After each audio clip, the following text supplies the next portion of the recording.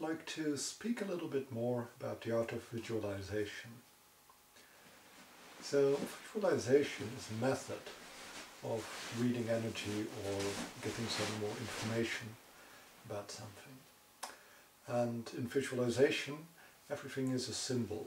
So what you see is not necessarily what you see. If you see a spider or a wolf or a bear or a dragon, it doesn't mean that there is necessarily a spider, a wolf, a bear or a dragon. It just means that there is something there and your mind is associating it with some creature or some form or some color. So it is an associative process. And this also creates some confusion. If several people are, in a way, all looking at the same situation, they can have a very different reading of the situation. So the essence will be identical, but the experience will be quite different. So, for instance, if I am looking at a blockage, for me it can look like, gosh, there's this big heavy stone lying on the chakra. For another person, maybe like, oh, there's this black slime covering the chakra. And other people may say, oh, I see this little demon there who's holding down the chakra. And that depends very much on the person's own associative processes. All that exists is the energy. But we cannot perceive the energy directly, so we need to visualize. And building up a visualization is an art. And the better you get at it, the more you get used to doing it, the better you will be at reading it.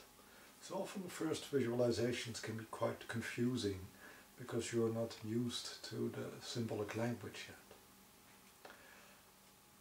Another problem which can happen is that you are in a way half missing the target. So there's an energy here, we're down here, we're trying to look up, and we build up an image, and the image is like kind of connected to it but not fully. So you are missing a large part of the picture and you're inventing another large part of the picture, but because there is some similarity, you think you have the whole truth, the entirety of it. And so these are some of the more dangerous misconceptions which can happen. And the best way to prevent these misconceptions is, first of all, be clear. And with that I mean that you should be free of any hope and also free of any fear. The less judgments you have, the less you will project or expect. So if you go into something completely blank, you're also not blocking anything from showing itself, from manifesting itself. But at the moment that you have a fear, then you're not really willing to open up, you're not willing to see everything. The same way if you're having a hope, you're not willing to see everything. And then you're in a way already cutting off part of the cosmos and telling it not to reveal itself. Or, on the opposite, that is the only part you will see, because your own fear or your own hope will guide you there or will pull you into that part of the cosmos where you can see the thing you want to see, or which is inside of you. So neutrality is essential. And this also makes it very hard to visualize yourself or your loved ones. The closer you get to them, the worse your reading will be. So this is a little bit of a tricky problem if you're trying to help yourself. And it can be very useful, even though you can be a great healer, to see a colleague when the matters become very personal. The other thing is, of course, that you can skew what you see because of your own hopes and fears, but also the client you're working for can do the same. Because out of their mind, out of their emotions, out of their memories, they also create energetic futures, energetic images, which a sensitive person can pick up. So if a person is afraid for a certain thing to happen to them, then, and they have a strong energy body with a good connection to the higher worlds, then they will create their worst fear in the astral. And if I look, yes, it exists. It is there. The thing you're afraid of is existing. But maybe it's only existing because the person is afraid of it. Or maybe what they hope for is existing because they hope for it.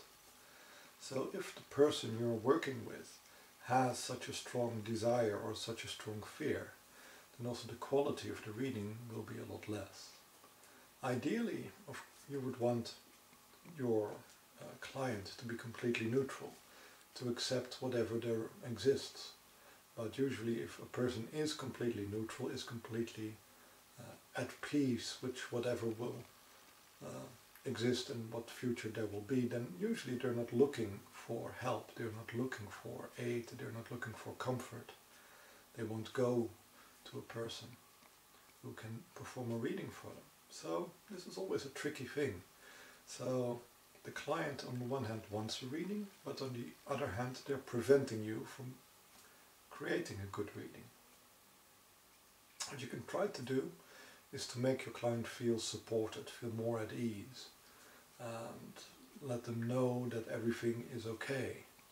And usually when the client calms down more and goes also more into a meditative, accepting state, then also they will put less energy into their fears or into their hopes.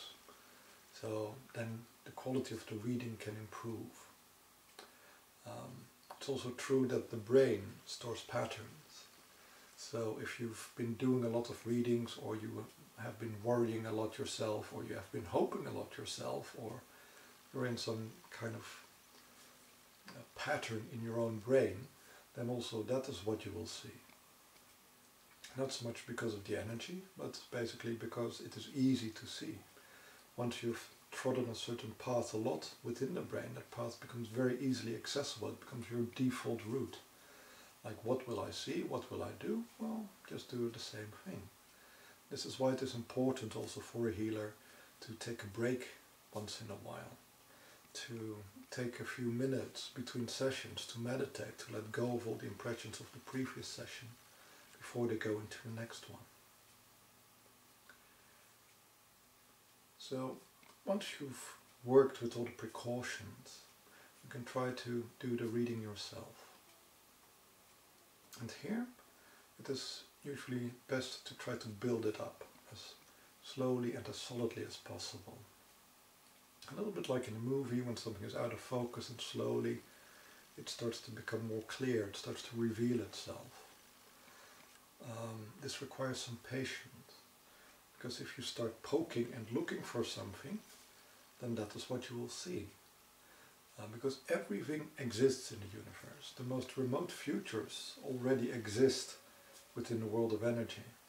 And if you look for something, then you will definitely find it. So expecting something and looking for it, or looking very specifically for something, will show you that thing. But looking in a way with your sensitivity is a little bit like being in a dark room with a flashlight. You can see that corner of the room, or that corner of the room, or the wall in front of you, or the wall to the side of you, but you cannot see the whole of it in one glance. And this is the problem with energetic perception, that you have to focus yourself. You're having this almost laser ray which you're projecting towards the things you're looking for. And thereby you're excluding the rest of the energetic universe. If you're more relaxed and open, then usually the things which are strongest will reveal themselves first, and the more subtle impressions, the more details will appear later. So first you get a rough image, and then the details are filling themselves in naturally. And this is the best way, so you need some patience for the truth to reveal itself. If you push it, then it will just get away from you, or you will fill it in with your own mind, with your own projections. What I like to do is also to work a little bit with testing the imagery. So imagery has a lot of different vibrations. There's the sight of it, there's the sound of it, there's the smell of it, the taste, the feel of it. And usually the more senses an image can encompass, the more sure you can be that it exists on many levels, that it is actually a truth you're finding, not just an illusion you're finding. And for me, usually the way things show themselves first is visually. So I tend to see something, and if I'm feeling in a very accepting mood, that is enough. And if I'm having doubts, is this real? Is this true? Well, then I try to also feel the energy, to smell the energy, to taste the energy, to hear the sound, the vibration of the energy. And if all are in a way in correspondence with each other, then in a way you have a whole object, a whole thing. And it exists on all the different levels of vibration. So then it is probably something which exists because it exists on all these levels. And if you find that you can visualize something but you cannot hear it, you cannot feel it, it has no warmth to it, it has no substance to it, then usually it is just an imagination. It's a projection, either of yourself or from the client or from somebody else. And these false images, they can also become true, because higher energies in a way coalesce and become a physical reality. But there are myriad of energies and only one physical reality. And out of this myriad of possibilities, only the strongest ones will manifest themselves into existence. And what you're seeing is not wrong. It is an energetic reality.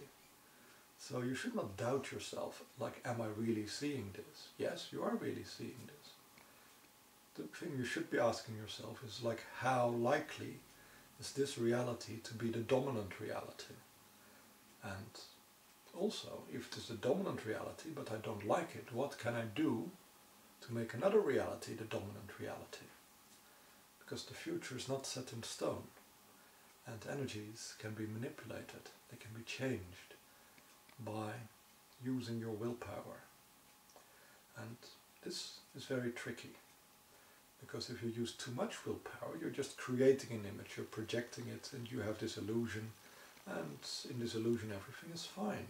There's not a problem, there's nothing to worry about. And you can see this illusion very clearly.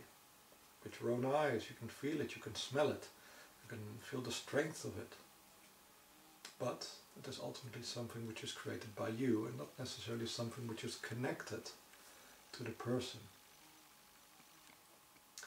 And if you want to work with the imagery and your power, then you need to do it in a very gentle way, so you do not sever the connection between the image and the source of the image.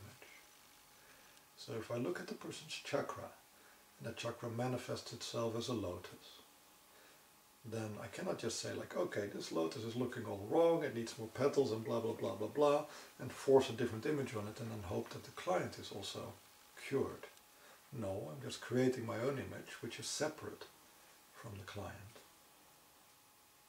What you want to do is to more or less nurture the image you're having, and keeping the connection with the client whole, and then slowly altering that image.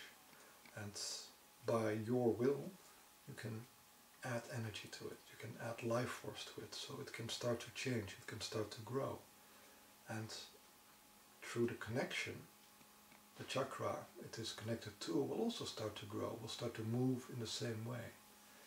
It's very similar to reflexology, where you grab a person's hand or ear or foot, and you push on certain spots of the foot. And by stimulating that part of the foot, also the organ moves along with it and gets stimulated, because the two are connected. The foot is not the organ. The organ is not the foot, but they influence each other. They're connected through a line of energy. And it is the same with imagination and visualization. You can imagine something and then it is connected to you. If you visualize something, you try to see the essence of it. And the essence is connected to the source of that essence. you can help to start a visualization with an imagination. So I can, for instance, say like, okay, I will use a flower as a symbol, and I think of a flower, and then I allow that flower to metamorphose, to really become the kind of flower that the chakra is. And then you're in a way just kick-starting the visualization using your imagination, and this is fine. I do that lots of times. But you also need to know when to let go. You can start something off, and then you have to allow the images to be, and then sometimes images are not clear. What does it mean? And you can talk about it with your client, like, I see this, and maybe the imagery is not your imagery, it is not your symbolism, maybe it's the imagery for the client. And when you tell the client, well, I'm seeing a rose with 3 wilted petals in the 2nd ring, then they will feel like, oh yeah, this is this and this trauma of how this person betrayed me, and la la la la la. It can resonate with them, even though you don't know what it is about.